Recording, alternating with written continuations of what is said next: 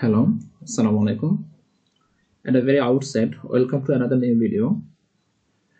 গত ভিডিওতে আমরা কবি জন ডানের দ্য ক্যানোনাইজেশন কবিতাটা নিয়ে কথা বলেছিলাম। তো ধারাবাহিকভাবে আজকে কবি জন ডানের একটা বিখ্যাত কবিতা এ ভ্যালিডিকশন ফর ফিটিং মাউর্নিং এই কবিতাটা নিয়ে কথা বলবো। থার্ড ইয়ারের কবি জন ডানের যে সিলেক্টেড পয়েন্টগুলো রয়েছে মোটামুটি সবগুলো কবিতাই রোমান্টিক, তবে অন্য সবগুলো কবিতা থেকে এই ভ্যালিডিকশন ফর ফিটিং মাউর্নিং এই কবিতাটা একটু বেশি রোমান্টিক। তো আজকে আমরা এই কবিতাটা নিয়ে ইনশাআল্লাহ কথা বলবো। তো কবিতাটা নিয়ে কথা বলার পূর্বে প্রথমে কবিতাটার সামারিশ বা কবিতাটার যে নামকরণ অর্থাৎ এই ভ্যালিডিকশন ফর ফিটিং মাউর্নিং স্পিকার এই নামটা দ্বারা কি বোঝাচ্ছে আমরা এটা একটু দেখে নিই। এই ভ্যালিডিকশন মানে হচ্ছে বিদায়ী সম্ভাষণ। কেউ একজন মানুষ যখন অন্য কোনো জায়গায় বা দূরে কোথাও বা কোনো ভ্রমণে চলে যায় তখন তার প্রিয় কোনো মানুষ, যেমন তার ফ্যামিলি, মা বাবা, ভাই বোন অথবা তার প্রিয় বিলাভ বা তার ওয়াইফ, ওই মানুষদেরকে যখন আমরা বিদায়টা জানাই তখন এটাকে ইংলিশে ভ্যালিডিকশন বলা হচ্ছে বা এটাকে ভ্যালিডিকশন বলে। তো এই ভ্যালিডিকশন মানে হচ্ছে একটা বিদায়ী সম্ভাষণ। আর ফরবিডিং শব্দটা হচ্ছে নিষেধ করে, না করে বা মানা করে। আর মাউর্নিং মানে হচ্ছে বিলাপ করা বা শোক করা। তাহলে টোটালি টাইটেলটার অর্থ দাঁড়াচ্ছে এ ভ্যালিডিকশন ফর ফিটিং মাউর্নিং, অর্থাৎ একটা বিদায় সম্ভাষণে কেউ একজনকে শোক করার জন্য বা বিলাপ করার জন্য, কান্নাকাটি না করার জন্য না করে এই কবিতাটাই লেখা।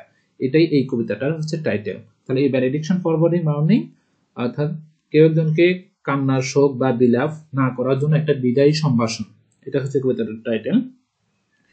তো কবিতাটা শুরু করার পূর্বে কবিতাটা নিয়ে যদি আমি আবার নিজ থেকে সংক্ষেপ হিসেবে দু একটা লাইন বলার প্রয়োজন বোধ করি, সেটা হচ্ছে যে এই কবিতাটা কবি কেন লিখতেছেন বা কোন পজিশনে লিখতেছেন, কোন পয়েন্ট অফ ভিউতে দাঁড়িয়ে স্পিকার কবি জন ডান এই কবিতাটা লিখেছেন, এটা আমাদেরকে ফার্স্ট অফ অল জানা দরকার।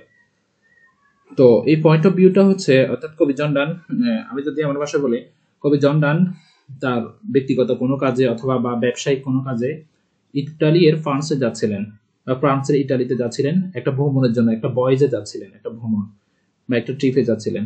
তো ভ্রমণে যাওয়ার সময় কবি জন ডানের বিলাপ ছিলেন অ্যানিমোর। তো অ্যানিমোরকে যখন কবি জন ডান যখন চলে যাচ্ছিলেন তখন তার স্ত্রী অনেকটা বেশি কান্নাকাটি করতেছিলেন বা তার বিলাপ তার যাওয়ার সময় তার পথের দিকে পিছন দিকে তাকে অনেকটা বেশি কান্নাকাটি করতেছিলেন। অর্থাৎ কবি জন ডানকে বিদায় দিতে তার কষ্ট হচ্ছে, সে অনেকটা বেশি বিলাপ করতেছে, শোকার্ত। তো ওই সময় কবি জন ডান যখন ঘর থেকে বের হয়ে গিয়েছিলেন বা বের হয়ে যাচ্ছেন, পূর্ব প্রস্তুতি নিচ্ছেন, তখন তার বিলাপ যখন এভাবে বিলাপ করতেছে, হাই হুল্লোড় করতেছে, শোক করতেছে, তখন কবি জন ডান তার ওই বিলাপকে নিষেধ করে যে তুমি শোক করো না বা কান্নাকাটি করো না, নিষেধ করে এই কবিতাটা লেখেন। এটা হচ্ছে ওই সময়ের কবিতা। তাহলে আমরা বুঝতে পারতেছি যে কবি জন ডান এই কবিতাটা কখন লিখেছেন। তো এরপরে আমি যাচ্ছি কবিতাটার মধ্যে। কবিতাটার মধ্যে 4টা লাইন করে স্ট্যাঞ্জা রয়েছে। সর্বমোট কবিতাদের মধ্যে 9 থেকে 10টা স্ট্যাঞ্জা আছে, প্রত্যেকটা স্ট্যাঞ্জা 4 লাইন করে গঠিত। তো আমি শুরু করতেছি তাহলে কবিতাটা লাইন বাই লাইন। প্রথম স্ট্যাঞ্জা। As virtuous men pass mildly away and whisper to their souls to go, while some of their sad friends do say the breath goes now and some say no. কবি প্রথমেই বলতেছে যে as virtuous men, যেভাবে ধার্মিক মানুষেরা, ধর্মীয় মানুষেরা first চলে যায়, মাইল্ডলি অ্যাওয়াই নম্রভাবে বা ভদ্রভাবে, শান্তভাবে, অর্থাৎ যেভাবে ধর্মীয় মানুষেরা সুন্দরের সাথে নম্রভাবে, ভদ্রভাবে, একেবারে সাইলেন্টলি মারা পড়ে, চলে যায়, and Whisper to their sols to go, তখন কেবল তাদের আত্মাটাই ফিসফিস করে বলে যে তারা চলে যাচ্ছে।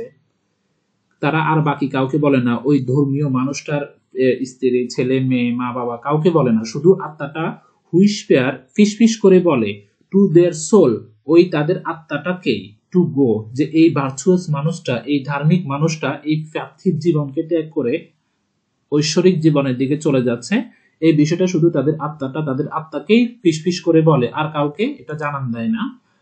while some of their sad friends do say, তখন ওই ধর্মীয় মানুষটার কিছু দুঃখী বন্ধু বলে যে যে দুঃখের সাথে তখন তারা এই জিনিসটা বলতে থাকে, কি বলে, বলে যে দ্য ব্রেথ গোস নাও, যে এই মানুষটার নিঃশ্বাসটা মাত্র চলে যাচ্ছে বা গেছে, এন্ড সাম সে নো, এবং কেউ কেউ বলে না, নিঃশ্বাসটা এখন যায়নি, নিঃশ্বাসটা আরো আগে গিয়েছে।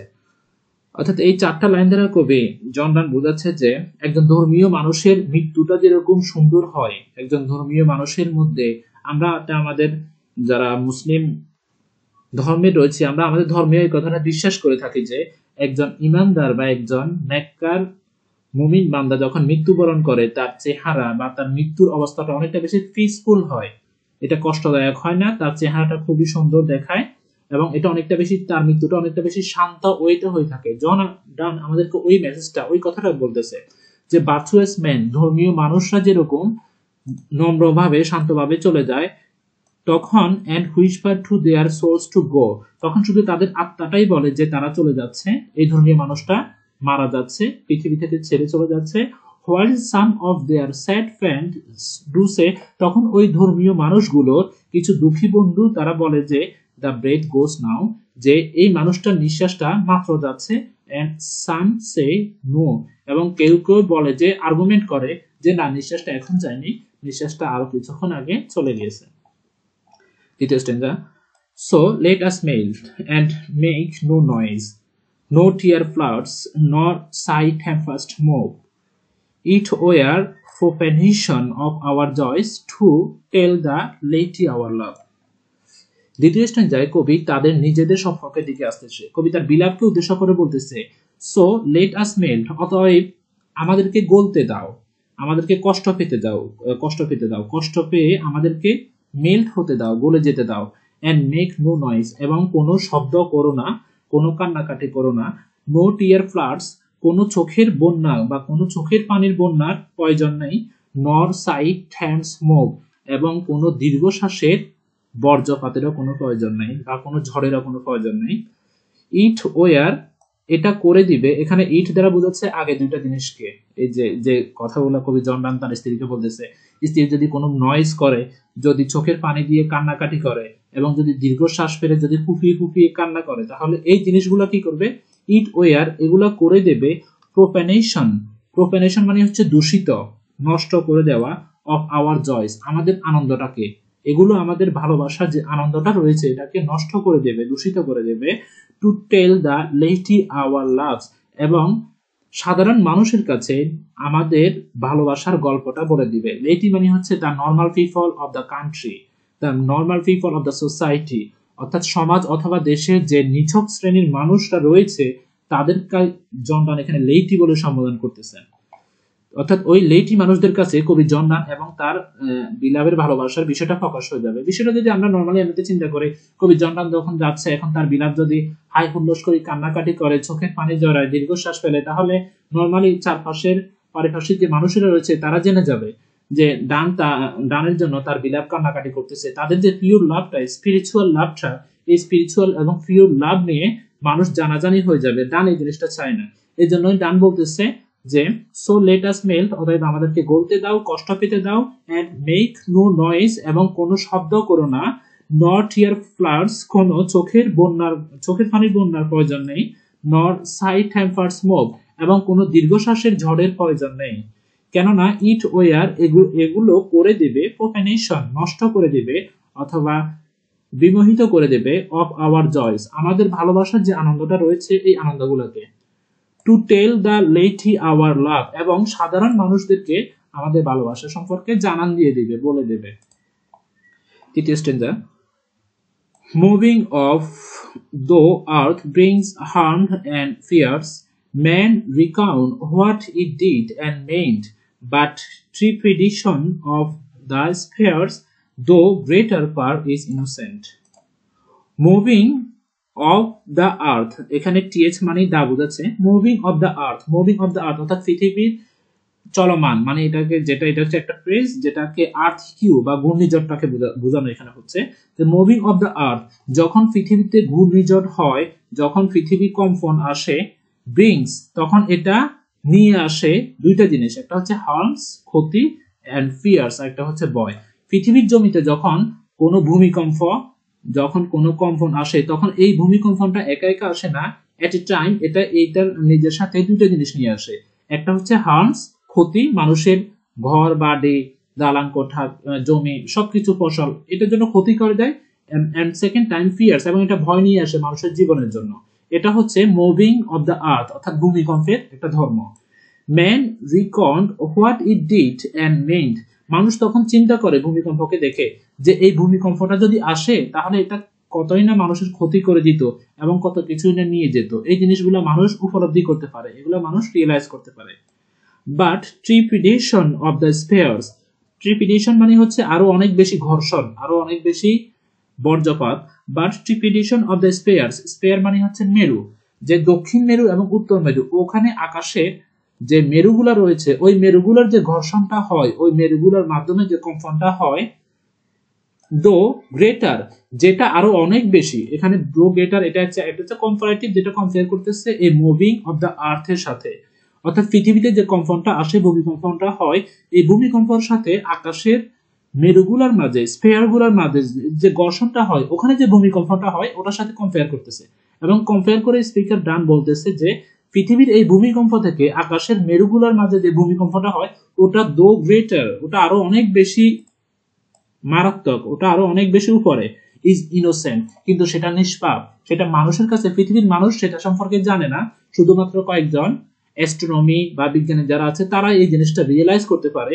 সাধারণ আমজনতা যারা আছে তারা এই পৃথিবীর আকাশের যে স্পেয়ার গুলা, ওখানে যে আরো বেশি ভূমিকম্প হয়, ওখানে যে আরো বড় বড় ঘর্ষণ হয়, এটা সম্পর্কে মানুষ ইনোসেন্ট, মানুষ এটা বুঝতে পারে না। আমি যদি তৃতীয় স্ট্যান্ডে আরেকবার রিপিট করি, ডান এখানে বলতেছে moving of the earth beings harms and fierce, পৃথিবীতে যে ভূমিকম্পগুলো হয় এগুলো একাই আসে না, এগুলোর সাথে সাথে মানুষের জন্য দুটো জিনিস নিয়ে আসে, একটা হচ্ছে হার্মস ক্ষতি, আর একটা হচ্ছে ফিয়ার্স এবং ভয়। ম্যান রিকন, মানুষ তখন গণনা করে, মানুষ তখন হিসাব করে, হোয়াট ইট ডিড, যে এই ভূমিকম্পটা যদি হয় এটা কি না করে দেয়, এন্ড মেড, এবং কত কিছুই না নিয়ে যায়। বাট ট্রিপিডেশন অফ দ্য স্পেয়ার্স, কিন্তু মেরুতে যে ট্রিপেডিশন গুলা, যে ভূমিকম্প গুলা, যে কম্পন গুলা, ঘর্ষণ গুলা হয়, দো গ্রেটার পার, যেই কম্পন গুলা এই পৃথিবীর ভূমিকম্প থেকে অনেক ঊর্ধ্বে, আরো অনেক বেশি হরিবল, ডেঞ্জারাস, ইজ ইনোসেন্ট, ওগুলা সম্পর্কে পৃথিবীর মানুষগুলা ইনোসেন্ট, নিষ্পাপ, মানুষ ওগুলা জানে না। এরপর স্ট্রেঞ্জা, ডাল সাবলিনারি lovers love whose soul is sense cannot admit absence because it does remove those things which elemented it. ডাল সাবলিনারি লাভার্স লাভ, ডাল সাবলিনারি মানে হচ্ছে নিস্তেজ বা নিছক, নিচু মানের প্রেমিক প্রেমিকাদেরকে এখানে জন ডান বোঝাচ্ছে। ডাল নিস্তেজ, সাবলিনারি লাভার্স লাভ, নিচু মানের, নিচু শ্রেণীর প্রেমিক প্রেমিকারা ভালোবাসে। হুজ সোল, যাদের আত্মা, ইজ সেন্স, যাদের কাছে আত্মাটাই হচ্ছে তাদের অনুভূতি। এখানে সেন্স দ্বারা মূলত আমাদের পাঁচটা সেন্সকে বোঝাচ্ছে। We know that we have five senses. আমাদের যে মানব জাতির পাঁচটা সেন্স আছে, হাত, কান, নাক, চোখ এবং স্পর্শ, এই পাঁচটা সেন্সকেই কবি জন ডান এখানে সেন্স দ্বারা ইন্ডিকেট করতেছে। এবং কবি জন ডান বলতেছে যে ডাল সাবলিনারি লাভার্স লাভ, পৃথিবীর যে নিচুক, নিচুক কেন বলতেছে, যে আমাদের যারা এট এ টাইম অ্যারিস্টোক্রেটিক বর্তমান সমাজে আমরা যে রিলেশন গুলা বা যে লাভার্স বা বিলাভদেরকে দেখতে পাই, তাদের মধ্যে ভালোবাসাটা হচ্ছে শুধু সেন্সটা, অর্থাৎ হাত ধরা, তারপর কপাল, চোখ, নাক এটসেট্রা, এই বিষয়গুলা, এই বিষয়টা ক্রিটিসাইজ করতেছে ডান। ডান বলতেছে ডাল সাবলিনারি লাভার্স লাভ, ওই নিস্তেজ প্রেমিকারা ভালোবাসে, হুজ সোল ইজ সেন্স, যাদের কাছে আত্মাটা হচ্ছে অনুভূতি, অর্থাৎ তাদের মূল আত্মাটা হচ্ছে অনুভূতি, হাত পা এগুলাই হচ্ছে তাদের সোলটা, এটাই হচ্ছে তাদের আত্মা। ক্যান নট অ্যাডমিট, তারা কখনো স্বীকার করতে পারে না, তারা কখনো গ্রহণ করতে পারে না অ্যাবসেন্স, অনুপস্থিতি জিনিসটাকে। বিকজ, কেননা ইট ডাজ রিমুভ, কারণ এই অ্যাবসেন্সটা দূর করে দিবে, এই অ্যাবসেন্সটা, এই অনুপস্থিতিটা তাদের কাছ থেকে নিয়ে যাবে। দোজ থিং, ওই জিনিসগুলা, এখানে দোজ থিং দ্বারা ওই সেন্স গুলাকে বোঝাচ্ছে, অর্থাৎ হাত, পা, চোখ, ঠোঁট, যে জিনিসগুলা আমাদের অ্যারিস্টোক্রেটিক লাভার এবং বিলাভরা যেগুলা ইউজ করে, তারা যেগুলাকে তাদের সোল মনে করে, তারা মনে করে এটাই তাদের কাছে ভালোবাসা, হাগিং করা, কিস করা এটসেট্রা, বিষয়গুলা, এই বিষয়গুলোকেই ডান দোজ থিং বলে ইন্ডিকেট করতেছে। দোজ থিং, ওই জিনিসগুলোকে দূরে নিয়ে যায়, হুইচ এলিমেন্টেড ইট, যে জিনিসগুলোকে মূলত এই ডাল সাবলিনারি লাভার্স এবং বিলাভরা এলিমেন্টেড মনে করে, প্রয়োজনীয় মনে করে। এই স্ট্রেঞ্জারটা যদি আমি আরেকটু সহজ করে বলি, এখানে কবি জন ডান পৃথিবীর যে অ্যারিস্টোক্রেটিক বা ব্যবসায়িক ভিত্তিক যে প্রেম ভালোবাসাগুলো রয়েছে, টাইম পাস যে রিলেশনগুলো রয়েছে, এই লাভার এবং বিলাভদেরকে বোঝাচ্ছে। কবি তাদেরকে ডাল সাবলিনারি লাভার্স বলতেছে, অর্থাৎ নিস্তেজ নিছক শ্রেণীর প্রেমিক প্রেমিকা, যাদের কাছে আত্মাটাই হচ্ছে তাদের অনুভূতি, যাদের কাছে আত্মাটাই হচ্ছে একজন আরেকজনকে ধরা, টাচ করা, স্পর্শ করা। ক্যান নট অ্যাডমিট, আর ওই প্রেমিক প্রেমিকারা কখনো তারা স্বীকার করে নিতে পারে না অ্যাবসেন্স, অনুপস্থিতির জিনিসটাকে। অর্থাৎ লাভার থেকে বিলাভটা যখন আলাদা হয়ে যাবে বা অন্য জায়গায় চলে যাবে, অথবা বিলাভ থেকে লাভারটা যখন অন্য জায়গায় চলে যাবে, তখন তারা উভয়ে এই অনুপস্থিতির জিনিসটাকে তারা মেনে নিতে পারে না। কেননা বিকজ ইট ডাজ রিমুভ, কারণ এই অনুপস্থিতিটা তাদের কাছ থেকে নিয়ে যাবে দোজ থিং, ওই জিনিসগুলা, হুইচ এলিমেন্টেড ইট, যে জিনিসগুলোকে তারা ভালোবাসার জন্য প্রয়োজনীয় মনে করে। অর্থাৎ ডানের কথা হচ্ছে এটা, পৃথিবীর প্রেমিক প্রেমিকারা তো শুধু হাত, পা, হাগিং, কিসিং এই বিষয়গুলোকে প্রয়োজনীয় মনে করে। তাদের কাছে ভালোবাসাটা হচ্ছে শুধু সেন্স, অনুভূতি, কিন্তু তাদের কাছে ভালোবাসাটা স্পিরিচুয়াল না, আধ্যাত্মিক ভালোবাসা তাদের কাছে নেই। তারা মনে করে যে সব সময় দুজন পাশে থাকতে হবে, এবং তারা যে জিনিসগুলোকে ভালোবাসা মনে করে, এখন তারা যদি দূরে চলে যায় তাহলে তো তারা স্পর্শটা পাচ্ছে না। দুজন যখন সেপারেট হয়ে যাবে, দুই জায়গায় চলে যাবে, তাহলে তারা একজন আরেকজনের স্পর্শ পাবে না, কথা বলতে পাবে না, তাদের কাছে যে জিনিসটা ভালোবাসা, ওই জিনিসটা তারা পাবে না। এই জন্য ওদের কাছে তারা অ্যাবসেন্সটাকে অ্যাডমিট করতে পারে না, গ্রহণ করতে পারে না। কিন্তু ডানের কাছে এটা অ্যাডমিট করতে সমস্যা নাই, কারণ ডানের যে ভালোবাসাটা তার বিলাভের সাথে, তার এটা হচ্ছে স্পিরিচুয়াল লাভ। এখানে ফিজিক্যাল রিলেশন, ফিজিক্যাল টাচ এবং সেন্সের কোনো গুরুত্ব নাই, যার কারণে ডান খুব সহজেই তার বিলাভকে ছেড়ে ব্যবসায়িক কাজে হোক বা ব্যক্তিগত কোনো কাজে হোক ফ্রান্সের ইটালিতে চলে যাচ্ছে। যাওয়ার সময় ডানের কথাগুলো তার স্ত্রীকে বলতেছেন। এরপর stranger, but we by A love so much refined that ourselves no not what it is, interassured of the mind, careless eyes, lips and hands to miss। মূলত এই সবগুলো কথা কবি জন ডান তার বিলাভ অ্যানিমোরকে, অ্যানিমোর না, কবি তার বিলাভ তার স্ত্রীকে এই বিষয়গুলো বোঝাতে চাইতেছেন যে যদিও আমি দূরে চলে যাই, আমাদের ভালোবাসাটা এক থাকবে, আমাদের কাছে এগুলা কোনো প্রয়োজন নাই। যেটাকে কেন্দ্র করে কবি জন ডান পরবর্তীতে স্ট্রেঞ্জারকে বলে, but we by A love so much refined, কিন্তু আমরা এমন একটা ভালোবাসা দ্বারা আবদ্ধ আছি, আমরা এমন একটা সম্পর্ক দ্বারা জীবন অতিবাহিত করতেছি, দ্যাট আওয়ারসেলভস নো, যে আমরা নিজেই দুজনেই জানি, নট হোয়াট ইট ইজ, এটা কি, এই জিনিসটা আমরা জানি না। অর্থাৎ এই ইন্দ্রিয় ভালোবাসাগুলা কি, ওই ইন্দ্রিয় ভালোবাসাগুলো, দুজনকে স্পর্শ করা, দুজনের কাছে থাকা, এই ভালোবাসাটা কি, এটা আমাদের দুজনের আত্মার কোনোটাই জানে না। That ourselves no not what it is, যে এই জিনিসটা কি আমরা এটা একজনও জানি না। Inter assured of the mind, আমাদের কাছে ভালোবাসাটা হচ্ছে inter assured of the mind, মনের অন্তর দৃষ্টিকোণ থেকে একটা বন্ডিং। ইন্টার অ্যাসিউড, মনের ভিতরের দিক থেকে যে দুজনের প্রতি একটা টান থাকে, বা দুজনের প্রতি যে একটা ইন্টারলিঙ্ক থাকে মনের, ওটাই হচ্ছে আমাদের কাছে ভালোবাসা। এটা ছাড়া ভালোবাসাটাকে আমরা চিনি না। এবং কেয়ারলেস, আমাদের কাছে মূল্যহীন আইস, চোখ, লিপস, ঠোঁট এন্ড হ্যান্ডস এবং হাত, টু মিস করার জন্য। এই লাইনটা দেখে আমরা খুবই সহজে বিষয়টা বুঝতে পারতেছি মূলত ডান আমাদেরকে কি বলতে চাচ্ছে। ডান বলতেছে যে পৃথিবীর প্রেমিক প্রেমিকাদের কাছে যে জিনিসগুলো ভালোবাসা, ওই জিনিসগুলো আসলে ডান এবং তার বিলাভ ওগুলা তারা জানেই না। তারা মনে করে ওটা ভালোবাসা না, তাদের কাছে ভালোবাসাটা হচ্ছে স্পিরিচুয়াল। তাদের কাছে ভালোবাসাটা হচ্ছে inter assured of the mind, দুটা মনের অন্তর যে সংযুক্তটা, এটাই হচ্ছে তাদের কাছে ভালোবাসা। আর তাদের ভালোবাসার কাছে কয়েকটা জিনিস কেয়ারলেস, অর্থাৎ প্রয়োজনহীনতা, যেগুলোর গুরুত্ব নেই, ওই জিনিসগুলো হচ্ছে আইস, চোখ, লিপস, ঠোঁট। এখানে লিপস দ্বারা মেটাফরিক্যালি স্পিকার এখানে কিসকে বোঝাচ্ছে, যে ডিএল সাবলিনারি যে লাভাররা কিস করে, এটা তাদের কাছে ডানের কাছে প্রয়োজন নাই। এন্ড হার্ট, হ্যান্ডস এবং হাত ধরে যে স্পর্শ, এটাও ডানের কাছে প্রয়োজন নাই, টু মিস, এবং তারা এটা মিসও করবে না, কারণ তাদের কাছে এগুলা কি যে রিলেশন বা এগুলা যে তাদের লাভ, এমনটা কিন্তু না। যার কারণে ডান যখন দূরে চলে যাবে, এই বিষয়গুলোকে এই মিস করারও কোনো প্রশ্নই ওঠে না। এরপর stranger, our two souls therefore which are one, though I must go and you not yet a bridge but an expansion, like gold to airy thines beat।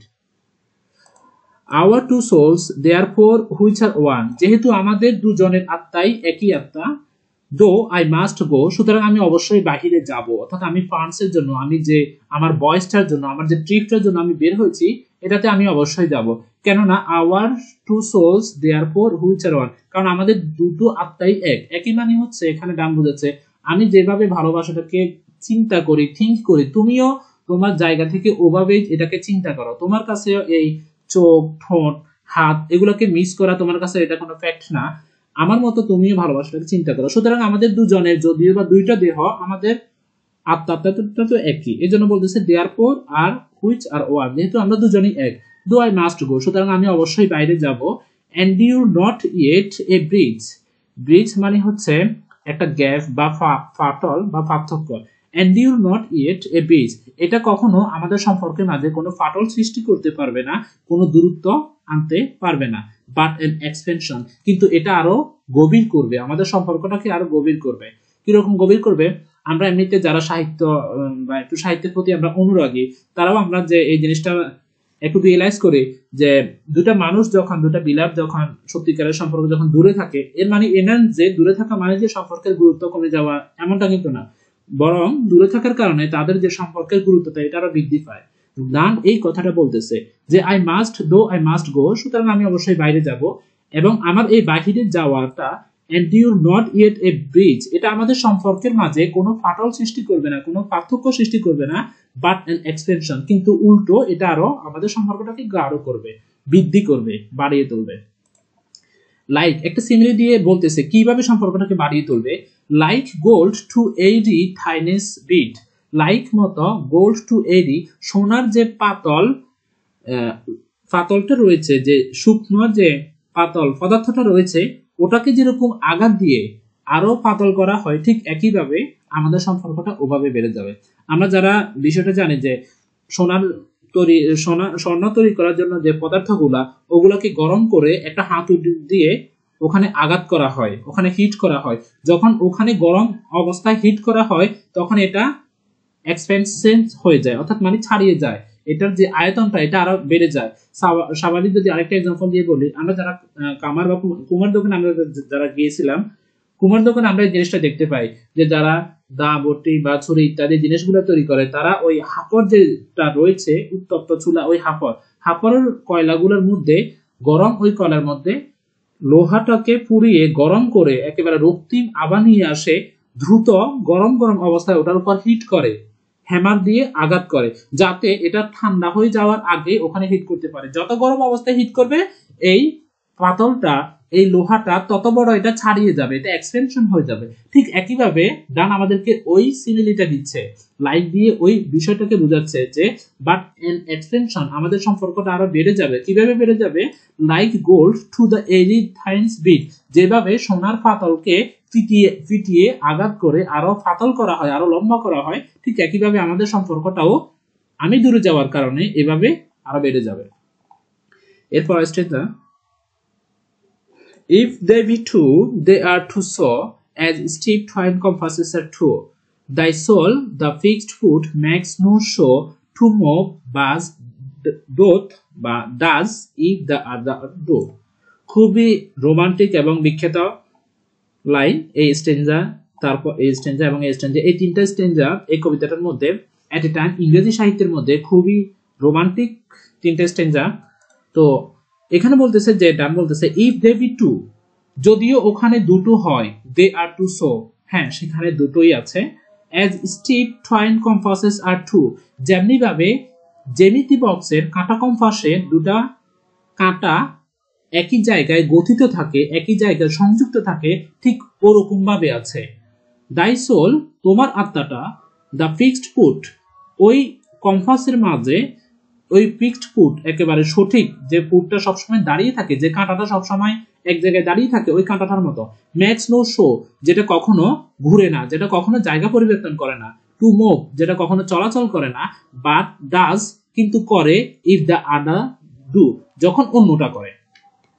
এখানে এই কম্পেয়ারটা কবি জন ডান এত একজন সায়েন্টিস্ট, বা তার যে কবিতার মধ্যে যে আমরা কম্পেয়ার গুলো দেখতে পাই, আসলে তার কম্পেয়ার গুলো অনেকটা বেশি উপরের লেভেলের, যেগুলা অন্য কোনো কবিরা তাদের কবিতায় ব্যবহার করতে পারেনি। কবি ডানের কবিতার মধ্যে যে তিনি ইমেজারি গুলা বা যে কনসিট বা মেটাফোর, হাইপারবল, সিমিলি যেগুলো ব্যবহার করতেন, এগুলো অন্য কোনো কবি এত শুকনোভাবে এত চিন্তাভাবে এক্সাম্পলটা দিয়ে বোঝাতে পারতো না।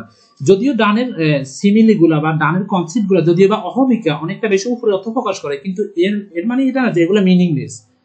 আমি আমার ব্যক্তিগত দিক থেকে যতটুকু আমি আমার ক্ষুদ্র জ্ঞানে বুঝি যে ডানের যতগুলোই কবিতা করেছি, ডানের বেশিরভাগ কবিতাটার মধ্যে ডান এরকম সিমিলি গুলা মেটাফোর গুলা দিয়েছে, কিন্তু এগুলা কিন্তু লজিক আছে, এমন না যে এগুলা ইলজিক্যাল, এগুলোর মিনিং আছে, এগুলোর লজিক আছে। ডান তার কবিতার যে সিমিলিটা, যে মেটাফোরটা, যে কনসেপ্টটা আমাদেরকে দেয়, এটা আমরা মানতে, আমরা বা যে কোনো পাঠক এটা মানতে রাজি আছে।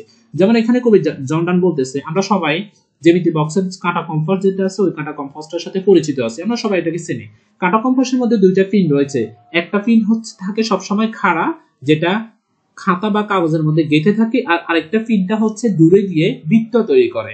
তো কবি জন ডান তাকে এবং তার বিলাপকে ওই কাঁটা কম্পাসের দুইটা কাঁটার সাথে কম্পেয়ার করতেছে, এবং কম্পেয়ার করে বলতেছে ইফ দে বি টু, যদিও ওই কাঁটার মধ্যে দুটো থাকে, দে আর টু সো, ঠিক আছে সেখানে দুটো, অ্যাজ স্টিপ টুয়াইন কম্পাসেস আর টু, যেভাবে কাঁটা কম্পাসের দুইটা কাঁটা এক জায়গায় গঠিত থাকে, এক জায়গায় গঠিত থাকে বলতেছে এই দুইটা তো শুরুতেই এক জায়গা থেকে আসতেছে, ওই জায়গা থেকে দুজনে গঠিত আছে কবি জন ডান এবং তার বিলাপ, আর ওই জায়গাটা হচ্ছে লাভ। এখানে মূলত কাঁটা কম্পাস দ্বারা দুইটা জিনিসকে বোঝাচ্ছে। কাঁটা কম্পাসের যে গোড়াটা, যেখানে দুইটা পিন এক জায়গায় গঠিত থাকে, ওটাকে বোঝাচ্ছে কবি জন ডান তাদের ভালোবাসা, এবং কাঁটা কম্পাসের যে দুইটা পিন, ওই দুইটা পিনকে বোঝাচ্ছে টু বডিজ, অর্থাৎ একটা হচ্ছে কবি জন ডান আর একটা হচ্ছে তার বিলাপ।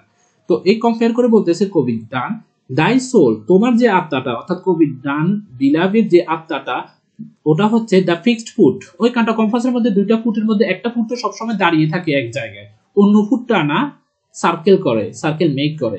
তো কবি জন ডান তার স্ত্রীকে ওই ফিক্সড ফুটটা বলতেছে, মানে ফিক্সড ফুট দ্বারা এখানে বলতেছে তুমি হচ্ছে আমার স্ত্রী, তুমি হচ্ছে ওই খাটা একেবারে তীক্ষ্ণ সোজা হয়ে থাকা কাঁটাটা, কারণ তুমি সবসময় বাড়িতেই থাকবে, তুমি হচ্ছে একজন মহিলা, তোমার কাজটাই হচ্ছে বাড়িতে থাকা, তুমি সবসময় এই বাড়িতেই অবস্থান করবে। আর আমি যেহেতু একজন পুরুষ, আমাকে ব্যবসায়িক কাজে, ব্যক্তিগত কাজে, সামাজিক, রাজনৈতিক, পারিবারিক এটসেট্রা সবগুলো কাজে আমাকে পাবে, এই জন্য আমাকে বাহিরে যেতে হবে, আমাকে কাজগুলো সমাধান করতে হবে, আমাকে ওই বৃত্তগুলো মেক করতে হবে। এই জিনিসটা চিন্তা করে কত সূক্ষ্মভাবে আমরা যদি চিন্তা করে দেখেন, কবি জন ডান এই কম্পারিজনটা এখানে দিল। এই দিক থেকে চিন্তা করে কবি জন ডান তার স্ত্রীকে বলতেছে দা দাই সোল দা ফিক্সড ফুট, তোমার আত্মাটা হচ্ছে ওই দাঁড়ানো থাকা কাঁটাটা, মেক্স নো শো, যেটা কোনো ঘুরে না, to move but does if the other do, কিন্তু অন্য কাঁটাটি যদি ঘুরে তখন ওটাও একটু একটু ঘুরে। এরপর স্ট্রেঞ্জার বলতেছে and though it in the center seat, yet when the other far does roam, it leans and hearkens after it and grows erect as that comes home. এখানে জেনারেলি এই স্ট্রেঞ্জা এবং এই স্ট্রেঞ্জা, অর্থাৎ একেবারে সর্বশেষ এই দুইটা স্ট্রেঞ্জা, এই স্ট্রেঞ্জা দুইটা, এগুলো আলাদা কোনো স্ট্রেঞ্জা না, এই দুইটা স্ট্রেঞ্জা মূলত এই স্ট্রেঞ্জাটাকেই অনুসরণ করে লেখা হয়েছে, এখানে আর অন্য কোনো নতুন কোনো তথ্য নেই। এই স্ট্রেঞ্জাটার মধ্যে কবি জন ডান তাকে এবং তার বিলাপকে যেরকম কাঁটা কম্পাসে দুটা কাঁটার সাথে তুলনা করেছে, এই দুইটা স্ট্রেঞ্জার মধ্যে আসি ওই জিনিসটা আরো একটু ডিটেইলি বর্ণনা দিচ্ছে।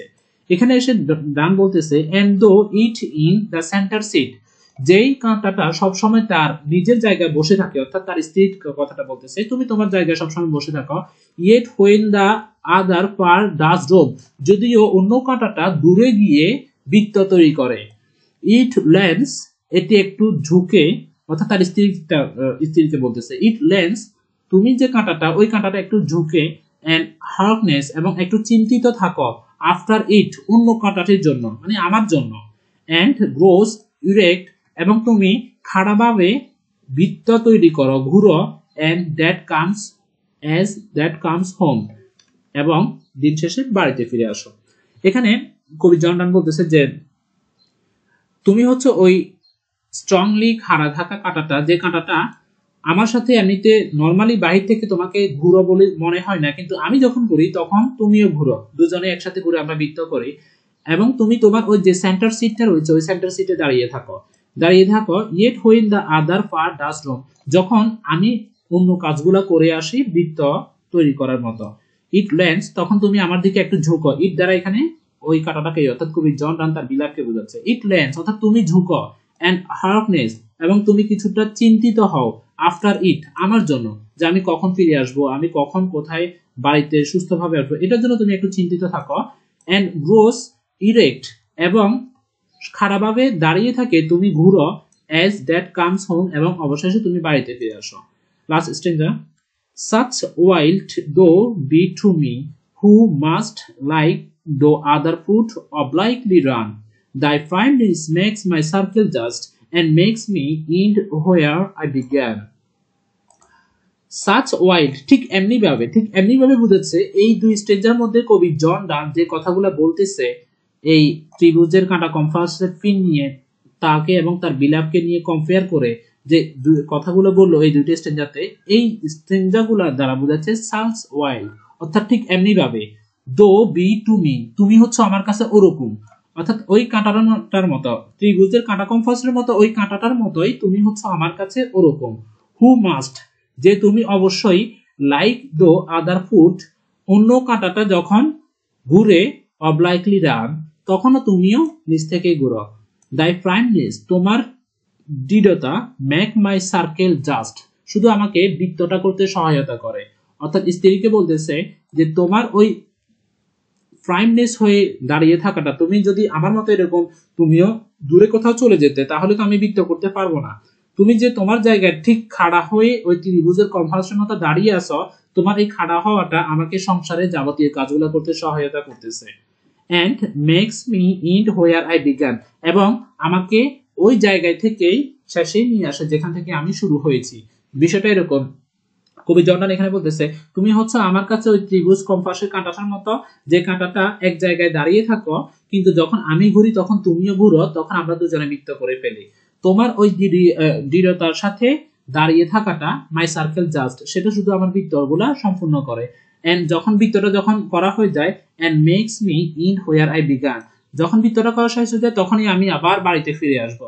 অর্থাৎ আমরা যখন ত্রিভুজের কম্পাসটা দিয়ে যখন আমরা বৃত্ত করার প্রয়োজন মনে করি তখন আমরা দুইটা কাঁটাকে দুদিকে প্রসারিত করি, এবং যখন আমাদের বৃত্ত করা শেষ তখন আমরা নিজেরাই আবার ওই ত্রিভুজ কম্পাসে দুটো কাঁটাকে এক করে দেই, ওগুলাকে কিন্তু প্রসারিত অবস্থায় রেখে দেই না, এক করে দেই। এই ডান ওই কথাটা বলতেছে যখন আমার কাজকর্মগুলো শেষ হয়ে যাবে, অর্থাৎ ত্রিভুজের ওই কাঁটার মতো বৃত্ত করা শেষ হয়ে যাবে, তখন ত্রিভুজের দুটো কাঁটা যেরকম সাথে সাথেই মিলিত হয়ে যায়, মানুষ ওটাকে মিলিত করে দেয় পারিপার্শ্বিক অবস্থা, ঠিক একইভাবে আমিও তোমার কাছেই ফিরে আসবো। সো নো ফরবাইডিং তুমি দুঃখ করো না, তুমি কোনো চিন্তিত হও না।